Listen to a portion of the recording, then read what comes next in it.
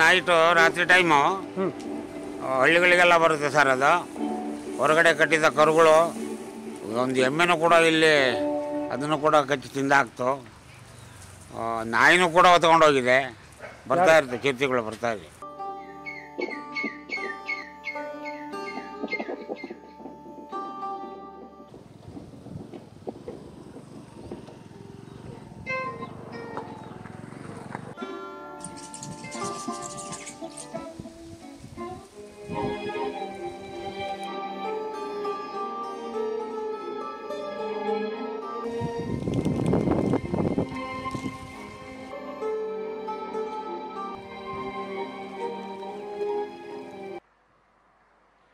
Deceptive clouds covering parched land, failed crops, dry running taps in the homes of helpless farmers. The region, otherwise known as the land of groundnuts and onions, has been drought hit for the last 6 years. Balappa, a small farmer, is going to sell his cows and buffaloes in a weekly market. He says he does not want to see them suffer and shrink further. His groundnut crop on half an acre of land has almost failed, with the Met Department recording 0 rainfall in June.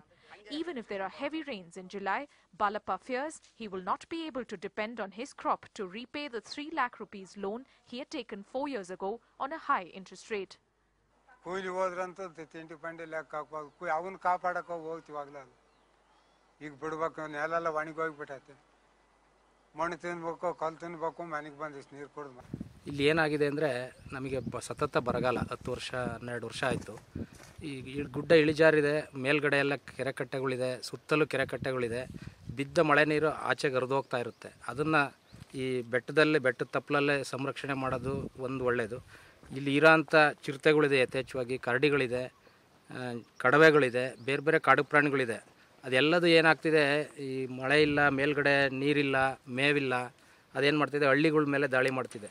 ಹೆಂಗೆ ಅಂದರೆ, ನಮ್ಮ ತೋಟಕ್ಕೆ ಬರ್ತವೆ ಕರಡಿ, ಚಿರತೆ. ನಮ್ಮ ತೋಟ ಇಲ್ಲಿಂದ ಈ ಬೆಟ್ಟದ ಪ್ರದೇಶದಿಂದ 3 ಕಿಲೋಮೀಟ್ರ್ ದೂರ ಇದೆ. ಅಲ್ಲಿಗೂ ಬರ್ತವೆ. ನಾವು ಬೋರ್ವೆಲ್ಲಲ್ಲಿ ನೀರು ಬಿಟ್ಟಿದ್ರೆ ಆ ನೀರನ್ನೇ ಕುಡಿತಾವೆ. ರಾತ್ರಿ ಹೊತ್ತಾಗಲಿ, ಹೆಚ್ಚು ಕಡಿಮೆ ಬೆಳಗ್ಗೆ 8-9 ಗಂಟೆವರೆಗೂ ನಮ್ಮ ತೋಟದಲ್ಲೇ ಆ ಕಡೆಯಿಂದನೇ ಬರ್ತಿರ್ತವೆ. ನಮಗೂ ಕಷ್ಟ ಆಗ್ತದೆ. ಇದನ್ನು ಸಂರಕ್ಷಣೆ ಮಾಡಿ ಇಲ್ಲಿ ಒಂದು ವ್ಯವಸ್ಥಿತವಾಗಿ ನೀರು ಸಂರಕ್ಷಣೆ, ಮುಖ್ಯವಾಗಿ ನೀರು ಸಂರಕ್ಷಣೆ ಮಾಡಿದಾಗ ಪ್ರಾಣಿಗಳು ಕೆಳಗೆ ಬರೋದು ತಪ್ಪುತ್ತೆ. ಸೊ ಇದು ಈ ಬ್ರಿಟಿಷ್ ಕಾಲದಲ್ಲೇ ಒಂದು IB ಇತ್ತು, ಅದು ಹಾಳಾಗೋಗಿದೆ. ಅದರ ಜೊತೆಗೆ ಆ ಮೇಲ್ಗಡೆ ಶಂಕರೇಶ್ವರ ಆರ್ಯಶಂಕರ ದೇವಸ್ಥಾನ ಅಂತೇಳಿ 1000 ವರ್ಷದ ಇತಿಹಾಸ ಇರೋಂಥ ದೇವಸ್ಥಾನ ಇದೆ, ದೊಡ್ಡ ದೇವಸ್ಥಾನ. ಈ ನಮ್ಮ ಜಿಲ್ಲೆ ಹಾಸನ ಜಿಲ್ಲೆಗೆ ಒಂದು ಶಿವ ದೇವಸ್ಥಾನ, ದೊಡ್ಡ ಶಿವ ದೇವಸ್ಥಾನ. ಅದು ಹೊಯ್ಸಳರ ಶೈಲಿಯಲ್ಲೂ ಇದೆ. ಅದು ಕಟ್ಟಿರೋ ರಾಷ್ಟ್ರಕೂಟರು ಅನಿಸುತ್ತೆ. ಹೊಯ್ಸಳರ ಕಾಲದಲ್ಲಿ ಅದನ್ನು ಜೀರ್ಣೋದ್ಧಾರ ಮಾಡಿದ್ದಾರೆ. ಆ ದೇವಸ್ಥಾನ ಒಂದು ಒಳ್ಳೆ ಪ್ರವಾಸಿ ತಾಣ. ಅಲ್ಲಿ ಬಯಲಿದೆ, ಬೇಕಾದಷ್ಟು ಬಯಲಿದೆ, ಮರ ಗಿಡ ಬೆಳೆಸ್ಬೋದು, ಪಾರ್ಕ್ ಮಾಡ್ಬೋದು, ಒಳ್ಳೆ ಪ್ರವಾಸಿ ತಾಣ ಮಾಡ್ಬೋದು ಆ ಜಾಗನ. ಮುಖ್ಯವಾಗಿ ಹೇಳಬೇಕು ಅಂದರೆ, ಇಲ್ಲಿ ರಕ್ಷಣಾ ವ್ಯವಸ್ಥೆ ಮುಖ್ಯ.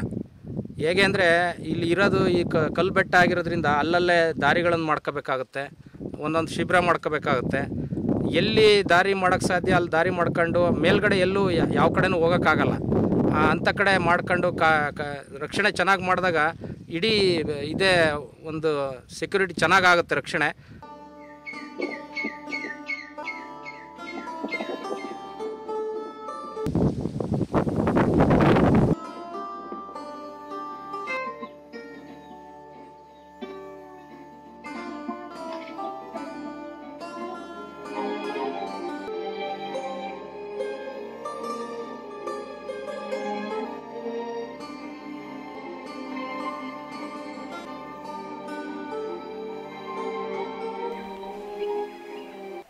ಈ ಒಂದು ಪ್ರದೇಶವನ್ನು ಕರಡಿಧಾಮ ಎಂದು ಘೋಷಣೆ ಮಾಡಿದ ಸಂದರ್ಭದಲ್ಲಿ ಬಹುಮುಖ್ಯವಾಗಿ ನಾವು ಕೆಲವು ಸ್ಟ್ರಾಟಜಿಕ್ ಪಾಯಿಂಟ್ಸ್ ನಾವು ಒಂದು 6 ಜಾಗಗಳಲ್ಲಿ ನಾವು ಈ ಒಂದು ಕಳ್ಳೆಬೆಟ್ಟೆ ತಡೆ ನೀರು ಹಾಗೆಯೇ ಇದರೊಳಗಡೆ ಬರತಕ್ಕಂಥ ಕೆರೆಕಟ್ಟೆಗಳಲ್ಲಿ ಬಹುಮುಖ್ಯವಾಗಿ ಕಾಣಬರತಕ್ಕಂಥ ಪ್ರಾಣಿಗಳಂದರೆ ಕರಡಿ, ಚಿರತೆ, ಆಮೇಲೆ ಸಾಂಬಾರ್ ಡಿಯರ್ ಇದೆ ಇಲ್ಲಿ, ಹಾಗೆ ಕಾಡು ಕುರಿ, ಹಾಗೆ ನಮ್ಮ ಚಿಂಕಾರ ಇದೆ, ಹಾಗೆ ಬ್ಲ್ಯಾಕ್ ಬಕ್ ಇದೆ. ಈ ಅರಸೀಕೆರೆ ತಾಲೂಕನ್ನ ನೋಡಿದಂಥ ಸಂದರ್ಭದಲ್ಲಿ ಅರಸೀಕೆರೆ ತಾಲೂಕು ಒಂದು ಬರಪೀಡಿತ ಪ್ರದೇಶವಾಗಿರ್ತದೆ. ಕಳೆದ ಸುಮಾರು ಒಂದು 10 ವರ್ಷಗಳಿಂದನೂ ಕೂಡ ಇಲ್ಲಿ ಮಳೆಯ ಅಭಾವ ಎದ್ದು ಕಾಣ್ತಾ ಇರ್ತದೆ. ಸೊ ರೈತರು ಕೂಡ ಬಹಳ ಸಂಕಷ್ಟ ಅನುಭವಿಸುತ್ತಿರ್ತಾರೆ. ಎಲ್ಲ ಕಾಡು ಪ್ರಾಣಿಗಳು ಈ ಕಾಡಿನಿಂದ ನಾಡಿನತ್ತ ಬರೋದು, ಅಗ್ರಿಕಲ್ಚರ್ ಲ್ಯಾಂಡಿಗೆ ಬಂದು ಅಲ್ಲಿರ್ತಕ್ಕಂಥ ಕ್ರಾಪ್ ಡ್ಯಾಮೇಜ್ ಮಾಡೋಂಥದ್ದು ಎಲ್ಲನೂ ನಾವು ಕಾಣ್ತಾ ಇದ್ದೀವಿ.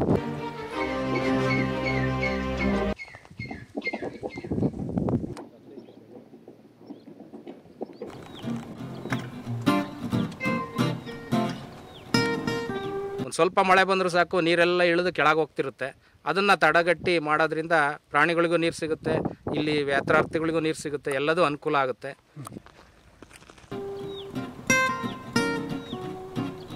ಆವಾಗ ಯಾವುದೇ ಪ್ರಾಣಿಗಳಿಗಾಗಲಿ ಮನುಷ್ಯರಿಗಾಗಲಿ ಯಾವುದೇ ರೀತಿ ತೊಂದರೆ ಆಗಲ್ಲ, ಒಳ್ಳೆ ಚೆನ್ನಾಗಿ ಅಭಿವೃದ್ಧಿ ಆಗುತ್ತೆ ಈ ಬೆಟ್ಟ.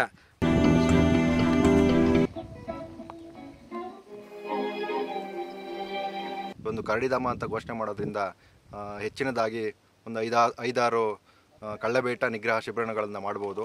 ಇದರಿಂದಾಗಿ ಒಂದು 25-30 ಹೆಚ್ಚಿನ ಸಿಬ್ಬಂದಿಗಳು ದೊರೀತದೆ. ಈ ಸಿಬ್ಬಂದಿಗಳು ದೊರೆಯೋದ್ರಿಂದ ನಮಗೆ ಬೇಸಿಗೆ ಕಾಲದಲ್ಲಿ ಆಗ್ಬೋದು, ಮತ್ತು ಮಳೆಗಾಲದಲ್ಲಿ ಶಿಕಾರಿಯಿಂದ ವನ್ಯಪ್ರಾಣಿಗಳು, ಬೇಸಿಗೆ ಕಾಲದಲ್ಲಿ ಬೆಂಕಿ ಬೀಳ್ದಂಗೆ ಅರಣ್ಯವನ್ನು ರಕ್ಷಣೆ ಮಾಡ್ಬೋದು. ಈ ರೀತಿ ಬೆಂಕಿಯಿಂದ ರಕ್ಷಣೆ ಮಾಡೋದ್ರಿಂದ ತಂತಾನೆ ಅರಣ್ಯ ಒಂದು ಇದರ ಒಳಗಡೆ ಇರ್ತಕ್ಕಂಥ ಕರಡಿಗಳಾಗಲಿ ಚಿರತೆಗಳಾಗಲಿ ಅದಕ್ಕೆ ಹೆಚ್ಚಿನ ಆಹಾರ ದೊರೀತದೆ. ಮತ್ತು ಈ ಅರಣ್ಯ ವ್ಯಾಪ್ತಿಯಲ್ಲಿ 15-20 ಕೆರೆಗಳಿದೆ. ಮಳೆ ಇಲ್ಲದಲೇ ಎಲ್ಲ ಕೆರೆಗಳು ಕೂಡ ಈಗ ಬೆತ್ತು ಹೋಗಿದೆ. ವಿಶೇಷ ಅನುದಾನದಿಂದ ಎಲ್ಲ ಕೆರೆಗಳನ್ನ ಒಂದು ಡಿಸಿಲ್ಟಿಂಗ್ ಮಾಡೋದ್ರಿಂದ ಮಳೆಗಾಲದಲ್ಲಿ ಆ ಕೆರೆಗಳು ತುಂಬಿಕೊಂಡು ವರ್ಷ ಪೂರ್ತಿ ನೀರೋರೋದ್ರಿಂದ ಕರಡಿಗಳಾಗ್ಬೋದು, ಇತರೆ ಕಾಡು ಪ್ರಾಣಿಗಳು ರೈತರ ಜಮೀನಿಗೆ ದಾಳಿ ಇಟ್ಟು ಒಂದು ರೈತರ ಮಾನವ ಮತ್ತು ಪ್ರಾಣಿ ಸಂಘರ್ಷ ಅನ್ನೋದು ಕಡಿಮೆ ಆಗುತ್ತೆ. ಹಾಗೂ ಪ್ರಾಣಿಗಳು ಅರಣ್ಯದೊಳಗೇ ವಾಸ ಮಾಡಿ ಅದಕ್ಕೆ ಬೇಕಾಗತಕ್ಕಂಥ ಫುಡ್ಡು ಸಿಗ್ತದೆ ಅಂತ.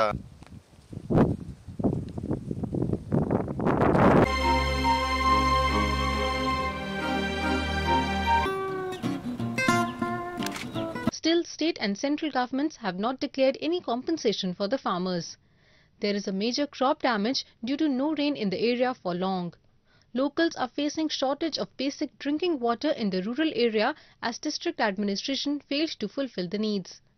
People are forced to migrate to other states. Moreover, animals are in big trouble due to shortage of fodder and water. ಪ್ರದೇಶ ಸುತ್ತಲೂ ಒಂದು ಆಲ್ಮೋಸ್ಟ್ ಒಂದು 80 ಕಿಲೋಮೀಟ್ರು ಅಷ್ಟು ಸುತ್ತಲೂ ನಾವು ಒಂದು ಜಿಪೇಬಲ್ ರೋಡ್, ಅಂದರೆ ಜಿಪೇಬಲ್ ಪೆಟ್ರೋಲ್ ರೋಡ್ ಅಂತ ಹೇಳ್ತೀವಿ, ಅದನ್ನು ನಾವು ನಿರ್ವಹಿಸಿದ್ರೆ ಹೆಚ್ಚಿನಾಗಿ ನಾವು ಪ್ರೊಟೆಕ್ಷನ್ಗೆ ಒತ್ತು ಕೊಟ್ಟು ನಾವು ದಿನನಿತ್ಯ ನಾವಿಲ್ಲಿ ವಿಜಿಲೆಂಟ್ ಆಗಿರ್ಬೋದು ಅನ್ನೋದು ಒಂದು ಆಶೆ ಆಗಿರ್ತದೆ.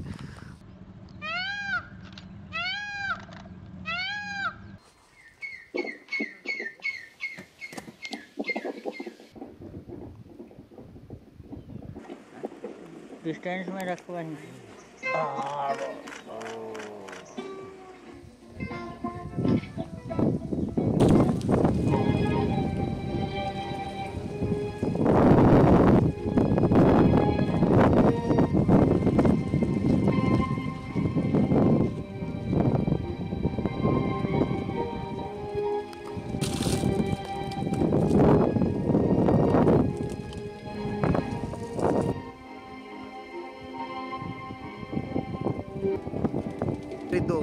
ಈ ಒಂದು ಅರಣ್ಯ ಪ್ರದೇಶದಲ್ಲಿ ಅತಿ ಹೆಚ್ಚಾಗಿ ಚಿರತೆ, ಕರಡಿ, ಅದೇ ರೀತಿ ಜಿಂಕೆ, ಕೃಷ್ಣಮೃಗ ಅತಿ ಹೆಚ್ಚಾಗಿರುತ್ತವೆ. ನಾವು ನಿಂತಿರೋ ಈ ಒಂದು ಪ್ರದೇಶದಲ್ಲಿ ಅತಿ ಹೆಚ್ಚು ಯಾವಾಗಲೂ ನೀರು, ಎಂಥ ಬೇಸಿಗೆ ಕಾಲ ಆದರೂ ಈ ಒಂದು ಅರಣ್ಯ ಪ್ರದೇಶದಲ್ಲಿ ನೀರಿರುತ್ತದೆ. ಈ ರೀತಿ ಅತಿ ಹೆಚ್ಚು ಕೆರೆಗಳನ್ನು ಮಾಡಿದರೆ ಕರಡಿ, ಚಿರತೆಗಳಿಗೆ ತಾವು ಬದುಕೋದಕ್ಕೆ ನೀರು ಸಹ ಯಾವಾಗಲೂ ಇದೇ ರೀತಿ ಸಿಗ್ತಾ ಇರ್ತದೆ.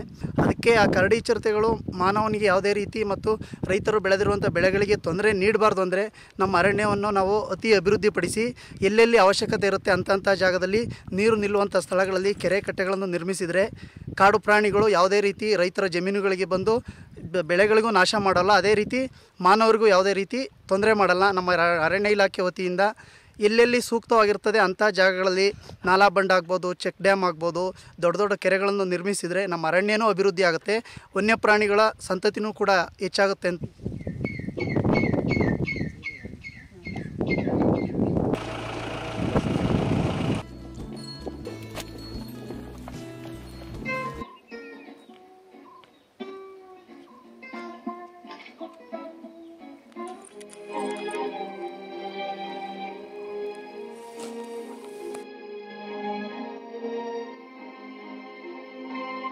ಕರಡಿ ಇನ್ನೇನು ಅಕಸ್ಮಾತ್ ಸಿಕ್ಕಿದ್ರೆ ತೊಂದರೆ ಮಾಡೋದು ಸರ್, ಕಡಿಯುತ್ತೆ. ಇಲ್ಲಿ ಹಲಸಿನ ಮರಗಳು ಮತ್ತು ತೋಟದಲ್ಲಿ ಇದೆಯಲ್ಲ, ಅದಕ್ಕೆ ಡೈಲಿ ನೈಟ್ ಬಂದ್ಬಿಡುತ್ತೆ. ಇತ್ತೀಚೆಗೆ ಮಳೆಗಾಲ ಕಡಿಮೆ ಆಯಿತು, ಕಾಡು ಕೂಡ ಮೊದಲಿನಷ್ಟು ದಪ್ಪದ ಮರಗಳೇ ಇಲ್ಲ ಸರ್. ಈಗ ಇತ್ತೀಚೆಗೆ ಈಗ ಎಲ್ಲ ಚಿಗುರು ಹೊಡೆದು ಗಂಧನೂ ಇದೆ ಸರ್. ಈಗಲೂ ಭಾಳ ಸಣ್ಣದಿದೆ, ದೊಡ್ಡದು ಯಾವುದೂ ಇಲ್ಲ, ಎಲ್ಲ ಕಿಳಿಸಿದ್ದು. ಇಂಪ್ರೂವ್ ಮಾಡ್ಬೋದು ಸರ್. ರೋಡ್ ಬೇಕು, ಅಲ್ಲಿಗೆ ನೀರಿನ ವ್ಯವಸ್ಥೆ ಮೇಯ್ನ್ ಬೇಕು ಸರ್. ನೀರು ಮುಖ್ಯವಾಗಿ ಬೇಕಾಗಿರೋದು ನೀರು.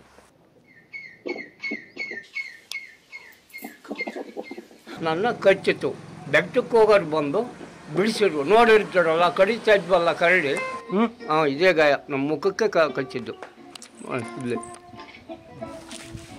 ಇಲ್ಲೇ ಕರಡಿ ಮತ್ತು ಚಿರತೆ ಕಾಟ ಜಾಸ್ತಿ ಆಗಿದೆ. ಅದಕ್ಕೆ ನೀವು ಪ್ರೊಟೆಕ್ಷನ್ ಮಾಡಿದರೆ ಸರ್ಕಾರದಿಂದ ರೈತರಿಗೆ ಅನುಕೂಲ ಆಗುತ್ತೆ ಸರ್. ಇಲ್ಲಿ ಸುತ್ತಮುತ್ತ ಕಾಡಿನಲ್ಲಿ ಪ್ರಾಣಿಗಳು ಇದ್ದೇ ಇದೆ. ಪ್ರಾಣಿ ಇನ್ನೆಲ್ಲಿ ಹೋಗ್ಬೇಕು ಸರ್, ಕಾಡಿನಲ್ಲಿ ಇದ್ದೇ ಇರುತ್ತೆ. ಅದು ಈಗ ಹಳ್ಳಿ ಕಡೆ ಯಾಕೆ ಬರ್ತಾ ಇದೆ ಅಂದರೆ, ಕಾಡಿನಲ್ಲಿ ಅದಕ್ಕೆ ಬೇಕಾದಂಥ ಆಹಾರ ಸಿಗ್ತಾ ಇಲ್ಲ, ಹಂಗಾಗಿ ಅದು ಹಳ್ಳಿ ಕಡೆ ಬರ್ತಾ ಇದೆ. ಕಾಡಿನಲ್ಲಿ ಅದಕ್ಕೆ ಬೇಕಾದಂಥ ಆಹಾರ, ನೀರು ಸಂರಕ್ಷಣೆ ಆದರೆ ಅಲ್ಲಿ ಸಿಕ್ಕಿರೆ ಅದು ಹಳ್ಳಿಗೆ ಬರೋದು ತಪ್ಪುತ್ತೆ ಅಂತ ನಮ್ಮ ಭಾವನೆ. ದನಕರುಗಳು ನಾವು ಸಾಕಿರುವ ಉಳ್ಕೊಳ್ತವೆ ಅನ್ನೋದು ಒಂದು ಇದು.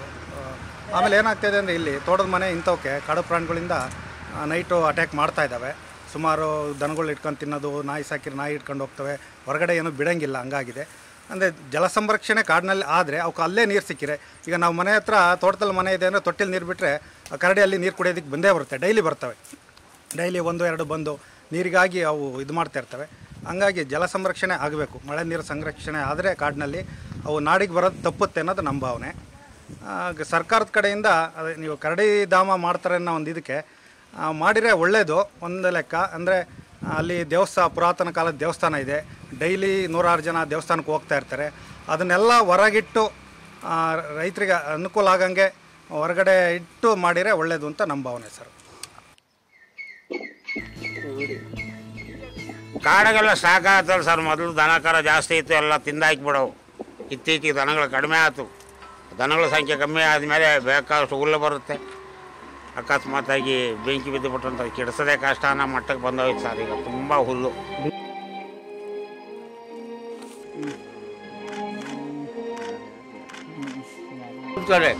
ನಾವು 24 ಗಂಟೆ ಅಲ್ಲೇ ಗುಡ್ಲಲ್ಲಿ ಮಲಗೋದು, ಡೈಲಿ ಸಿಗ್ತವೆ ಕರಡಿ. ಆದರೆ ನಾವು ರೋಡಾಗ ಹೋಗ್ತೀವಿ, ನಾವು ಹುಷಾರಾಗಿ ತಿರುಗಾಡೋದು ಕಲಿಸ್ಕೊಂಡಿದ್ದೀವಿ. ಡೈಲಿ ಮೊನ್ನೆ ದಿವಸ ನೋಡ್ರಿ ಇದ್ದೇ ಬಂದು ಕಡ್ದಾಡ್ದು.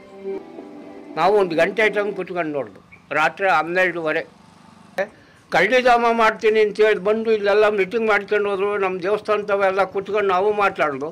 ಇಲ್ಲಿ ನೋಡಿ ಕರಡಿಧಾಮ ಇಲ್ಲ, ಯಾವ ಧಾಮನೂ ಇಲ್ಲ.